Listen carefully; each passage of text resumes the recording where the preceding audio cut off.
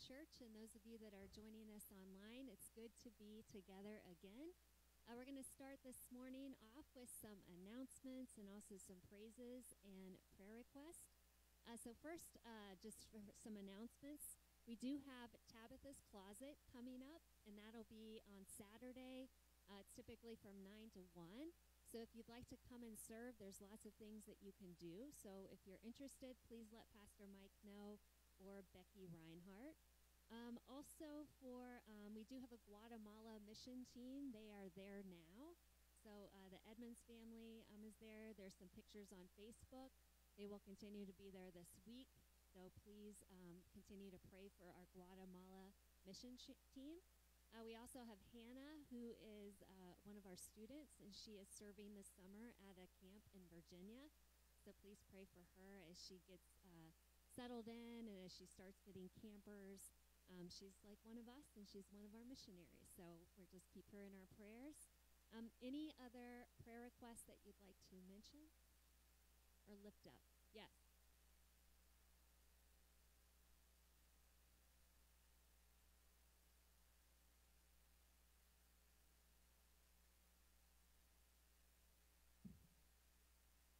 Okay, so this lady, her daughter needs prayer. Yes.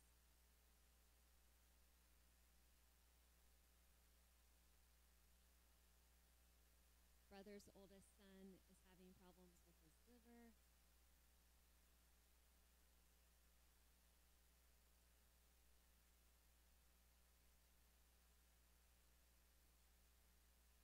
Okay, so we'll lift up this young man in prayer. Also for Carol, she is not feeling well this morning, so prayers for her that she feels better. Any other prayer requests? Praises.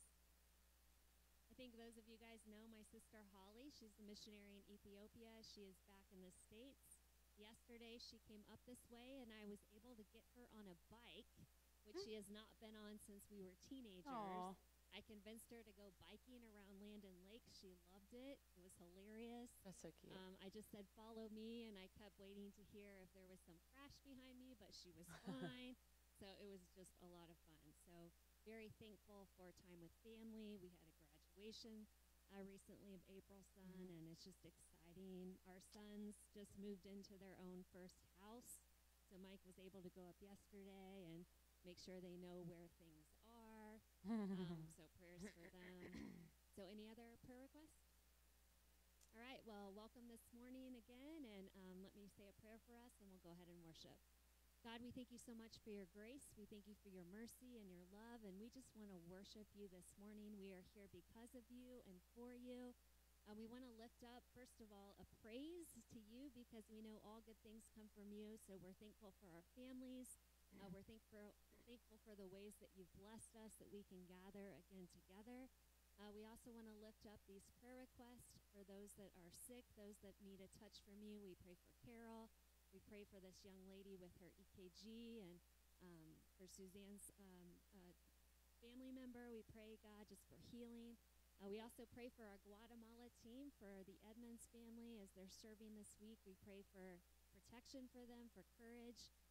Also for Hannah as she receives campers. And God, just use her, God, for your glory. And we just give this time to you, and we thank you for it. And we pray this in Jesus' name. Amen. Amen. All right, why don't we stand together and sing to an awesome God this morning.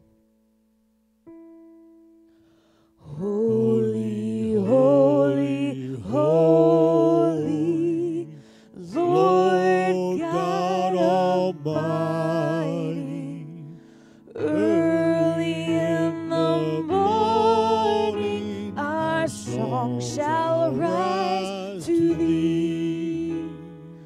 Holy, holy, holy, merciful and mighty,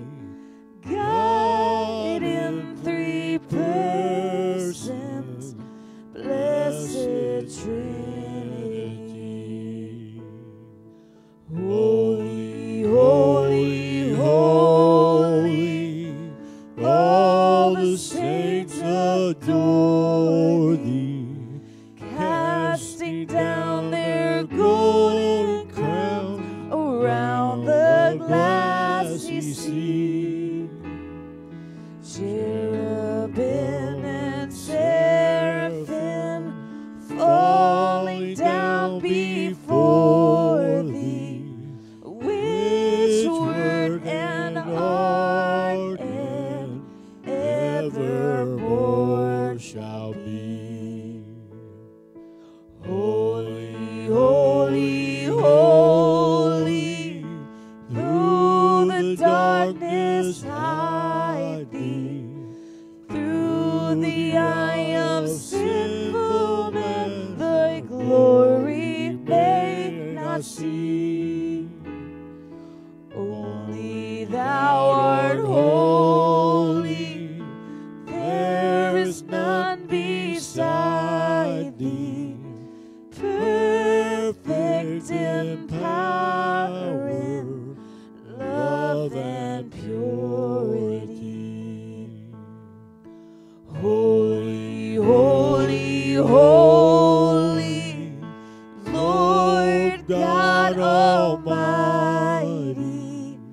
all thy works shall praise thy name in earth and sky and sea. Holy, holy, holy, merciful and mighty, God in three persons, blessed Trinity. Amen.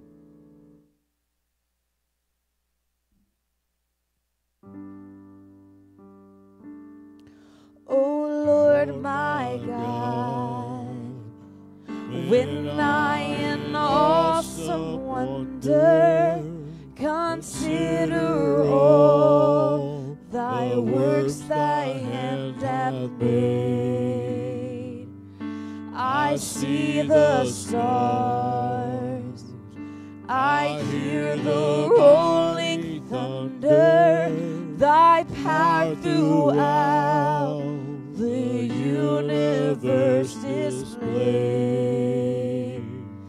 Then sings my soul, my Savior God, to thee.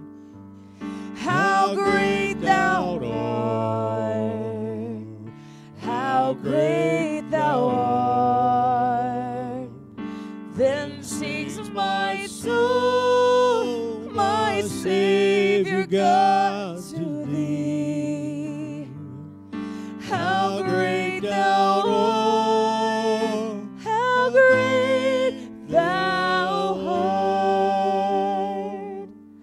And when I think that God his Son not sparing sent him to die, I scarce can take it in.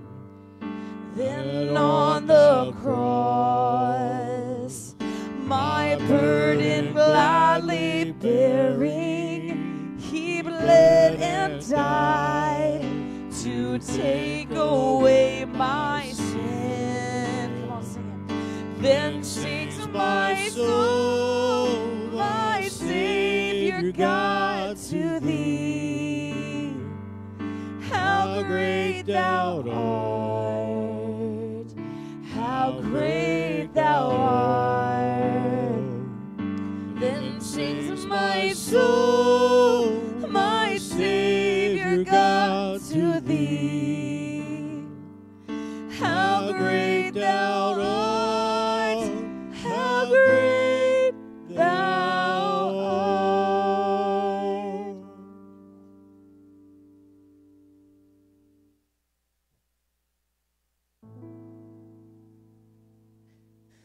Great is thy faithfulness, O God my Father.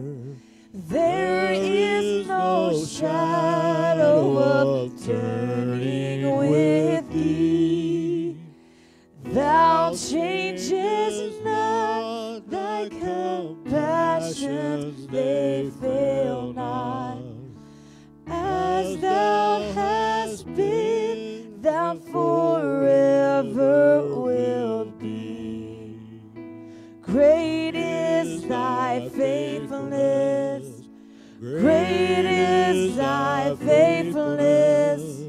Morning by morning, new mercies I see. All I have needed, thy hand hath provided. Great is thy faithfulness, Lord, unto me. Summer and winter and springtime and harvest, sun, moon, and stars in their courses above, join with all nature in manifold witness to thy great faithfulness, mercy, and love. Great is thy faithfulness. Great is thy faithfulness. Morning by morning, new mercies I see. All I have needed, thy hand hath provided. Great is thy faithfulness, Lord, unto me. Pardon for sin and a peace that endureth, thine own dear presence to cheer and to guide, strength for today and bright hope for tomorrow, blessings all mine with 10,000 beside. Great is thy faithfulness. Great is thy faithfulness. Morning by morning, new mercies I see. All I have needed, thy hand hath provided. Great is thy faithfulness, Lord, unto me. Amen.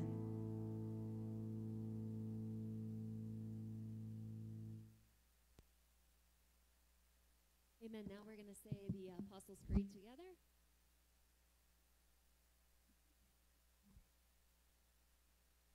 I Believe in God the Father Almighty, maker of heaven and earth, and in Jesus Christ, his only Son, our Lord, who was conceived by the Holy Spirit, born of the Virgin Mary, suffered under Pontius Pilate, was crucified, dead, and buried. The third day he rose from the dead. He ascended into heaven, and sitteth at the right hand of God the Father Almighty.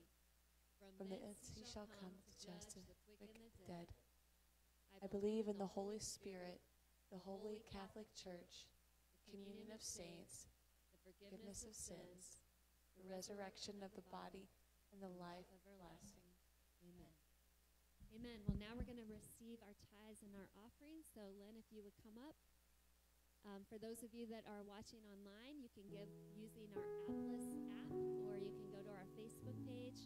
You know, one of the reasons why we come is that so we can give God our praise and our worship. And one of the ways that we do that is through giving of our tithes. And so at this time, I'll pray for us, and we'll offer this back to God and pray that he'll use it for his glory. So let's pray. God, we again thank you for your grace. We thank you that we can worship together this morning. We thank you for who you are, for all that you're doing. And now, God, as we take this offering, we want to offer it back to you in an act of worship, because we love you and you are worthy of all of our praise and all of our glory. So we pray that you would use this to advance your kingdom, and we pray this all in the name of Jesus. Amen.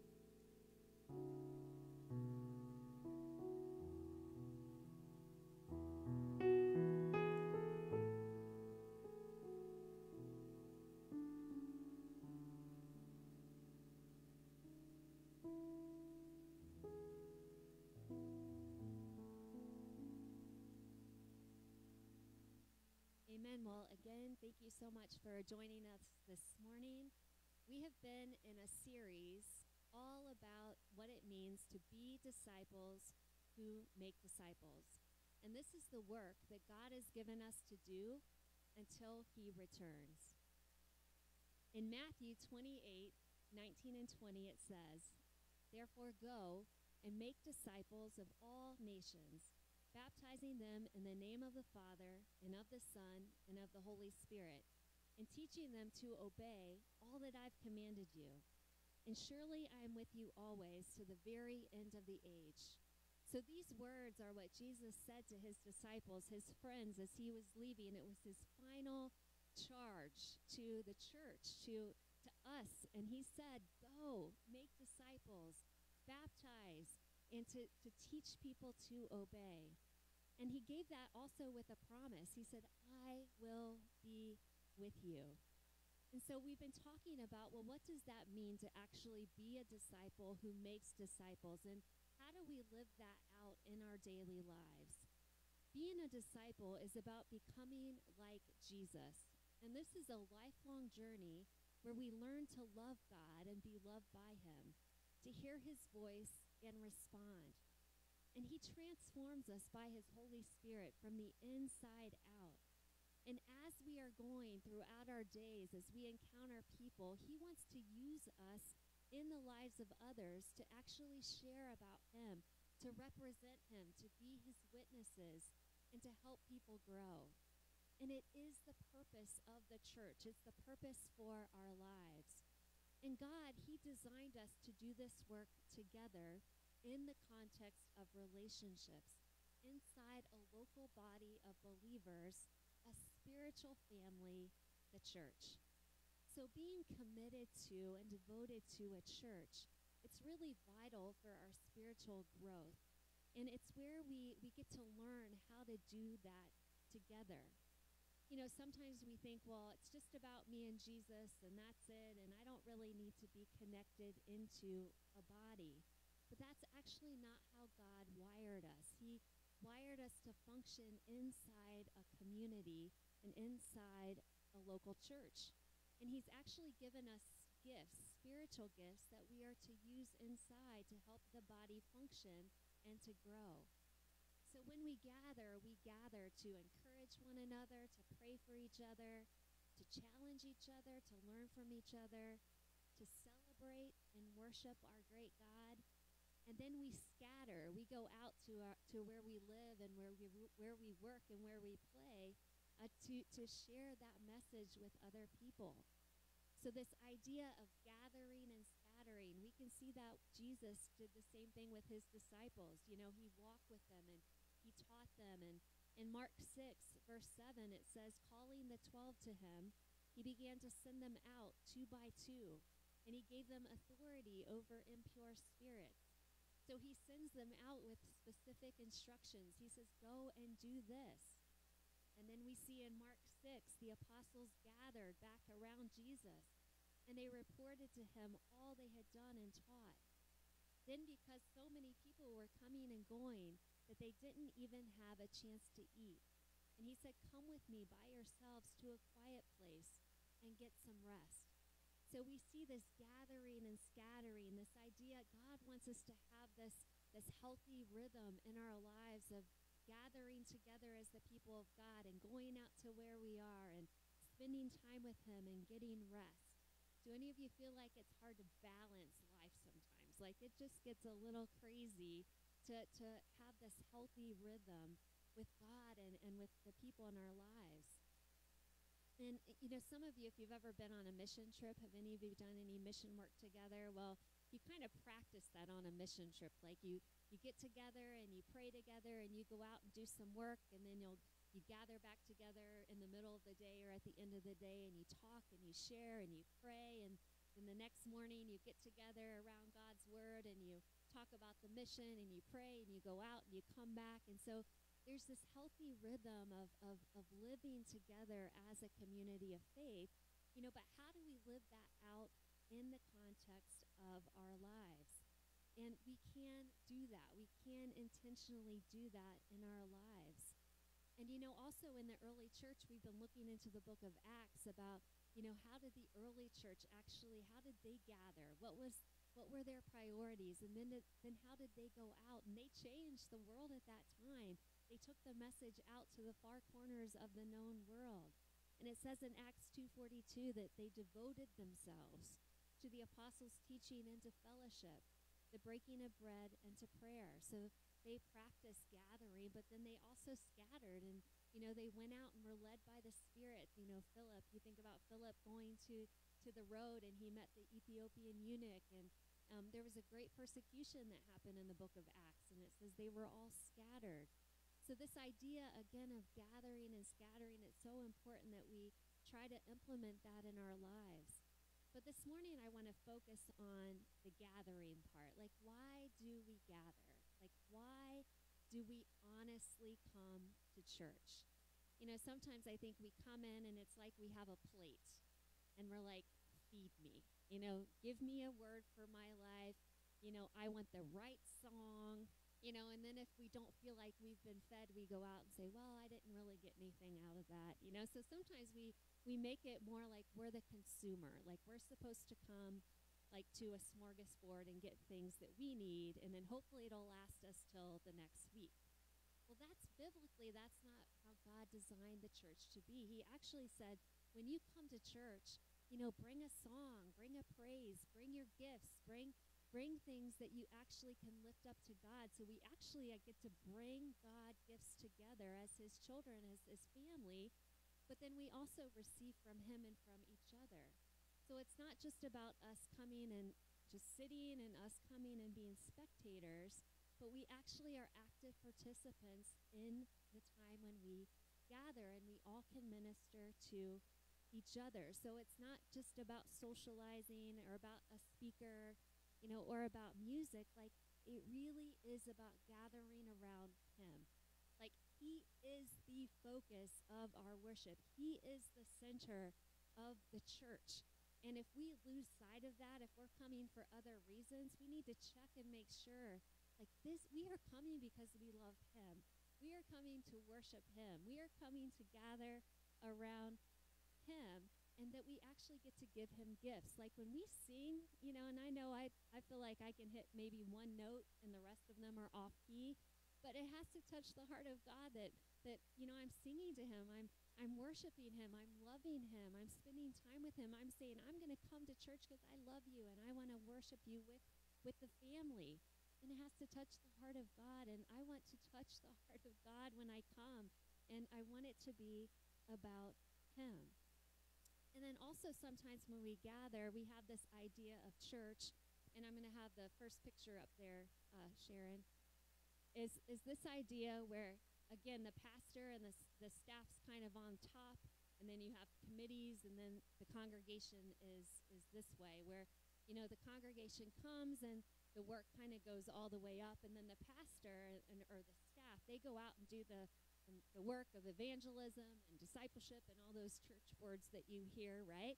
But actually, the biblical model, it's flipped the other way, where actually the pastor is supposed to equip teams of the people in the church, and the church actually is supposed to go out, right? So it's actually all of us come together, and we learn together, we grow together, then we all go out and do the work of God together. So this local body of believers, this church family, whatever if you're coming here, like, do we really take it seriously? Like, are we committed to this fellowship?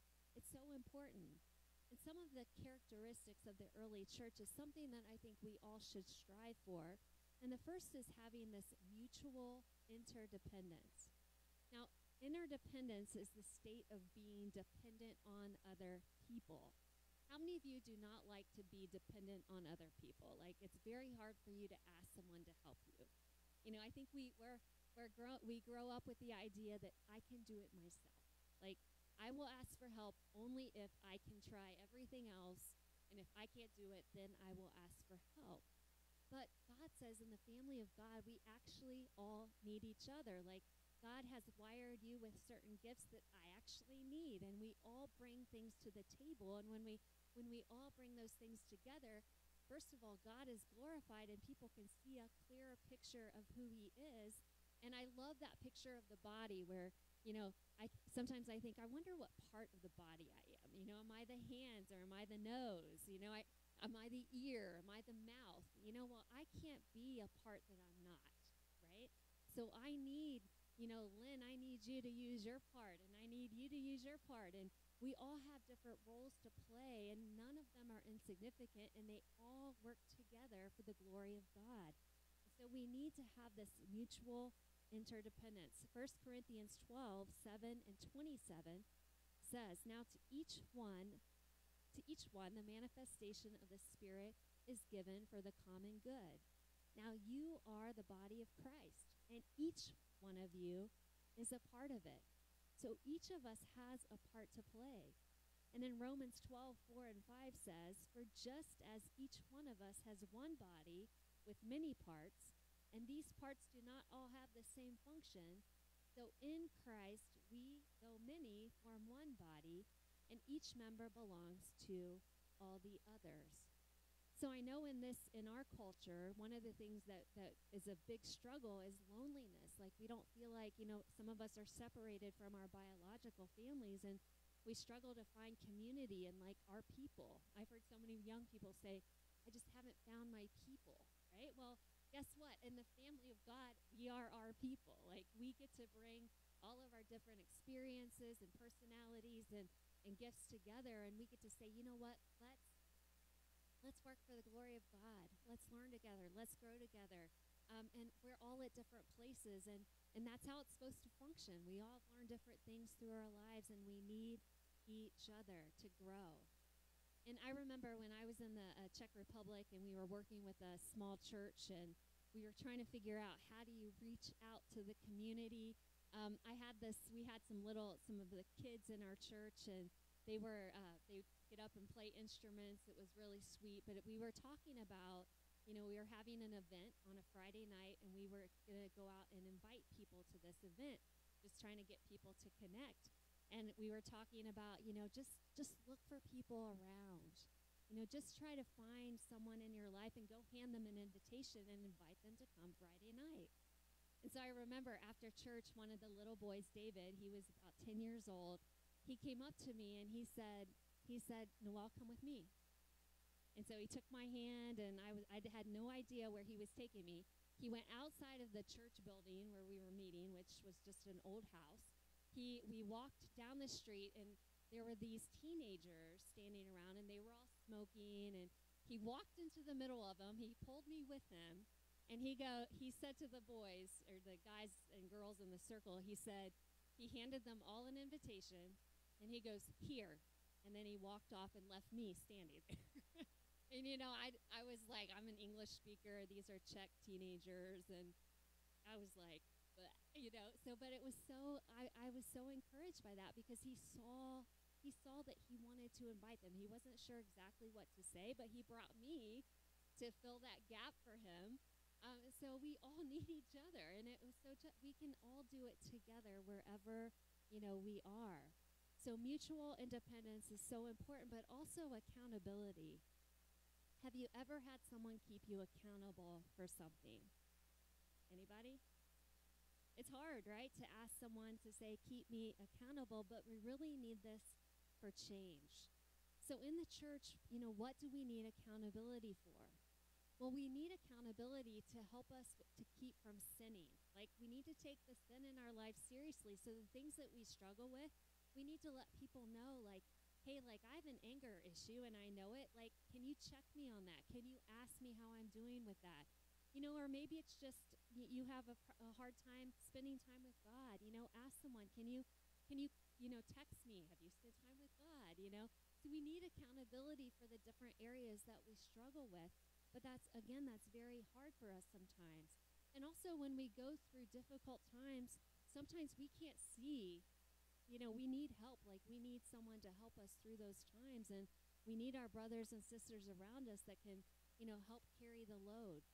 And I love Galatians 1 and 2. It says, "Brothers and sisters, if someone is caught in sin, you who live by the Spirit should restore that person gently.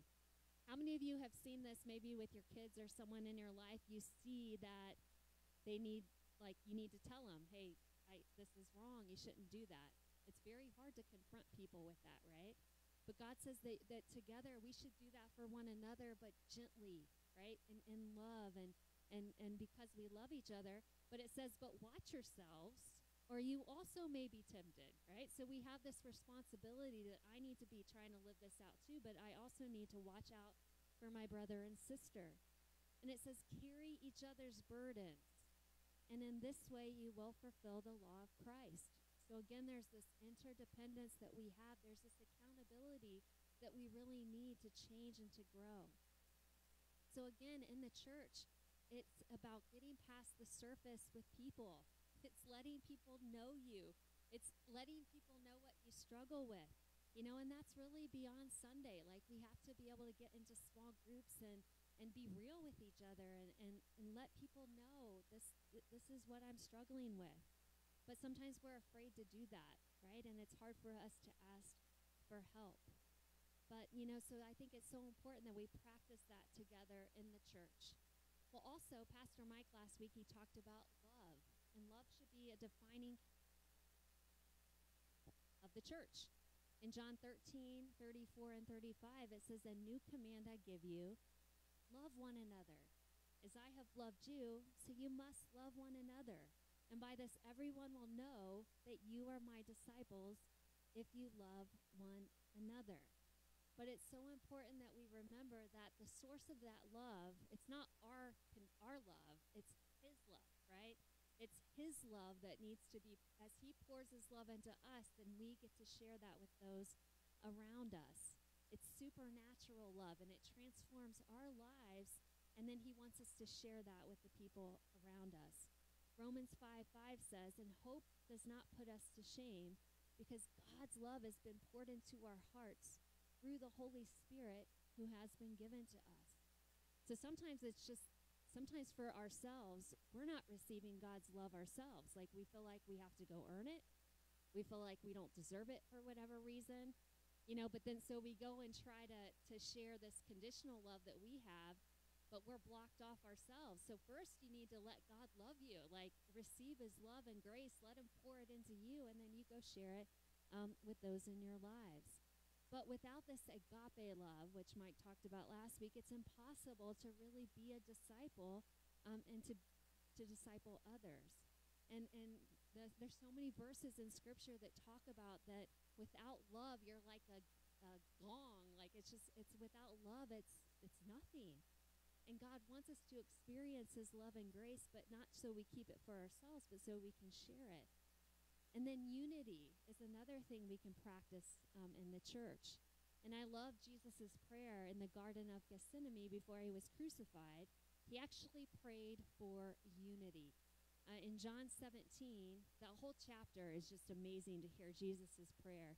But in chapter 17, verse 22 and 23, Jesus is talking to the Father, and he says, "I have given them the glory you gave me, that they may be one as we are in one, I in them and you in me, so that they may be brought to complete unity.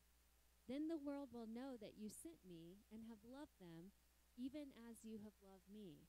So again, he's talking here about this unity with him, right? Us and him, God and his Holy Spirit inside of us, but also in the family of God, this unity should be there so that the world will see a clear picture of who he is. You know, God's plan to reach the world is the church, the local church and the global church. And when we're unified and we're on mission with him, we're not hiding, we're not on the defensive, but we're going out together in love as his witnesses, you know, his ambassadors, as light, as salt, hope in our communities. That's his plan for us together. There is no plan B. And we all like plan B and C and D, right? For our lives. If this doesn't work, I'll go with this. If this doesn't work, I'll go with this. And God says, my plan to reach the world is through the church, is through us, the family of God, that are loving God together and are being led by the Holy Spirit. So being disciples who make disciples together again, is about gathering around him and with each other, and then going out to our neighborhoods, our workplaces, wherever he has us, and sharing about him and loving people with his love, and praying for people and asking God, use me in the lives of the people around me. Now, we've just finished a leadership study here, and it was through a book called The Adept Church, and it really shares about what can happen to us as a church if we're not careful. And I love water, and it uses a water analogy, so I wanted to share a little bit with you about it. But the first it talks about is the swamp church. Now, have any of you been to a swamp? Okay, would any of you want to go to a swamp? Okay, well, when I think of a swamp, I think of bugs, and I'm not a bug person, right? But also a swamp is very like a contained, almost like it feels like it's a decaying kind of place. But a church can become like a swamp if it becomes inwardly focused. Like if we hoard all our resources, and if there's little interest in reaching out beyond ourselves, then the church starts to lose its outward focus, and it starts to decay. And God didn't design the church that way. He said, you guys come together and you have resources, but it's not so you keep it for yourselves. It's actually so you go out on mission, and you go out and serve, and you take those things and use it for his glory.